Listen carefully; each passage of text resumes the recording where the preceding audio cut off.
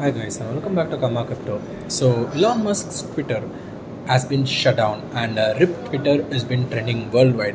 And when you look at the background of this story, what we personally feel is there could be a big new drop down in crypto coming. And to see, we have always said that we are still in bear market, and this bear market will be continuing till December. And Elon Musk takeover of Twitter and turning into crypto Twitter was not even a success right now.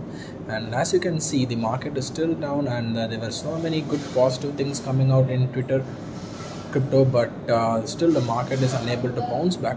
And this shutdown has raised eyebrows for everyone, whether or not they are just trying to panically stop the spreading of rumors, spreading of news, spreading of images of Bitcoin dropping down, or you know that is the main thing that is happening in the Twitter right now. And what Elon Musk has said is he's gonna revamp and he's gonna bring Twitter 2.0, which will be consisting of all new bodies and new staffs with good engineering aspects and with all the good qualities. And that is what we are gonna see in Twitter right now.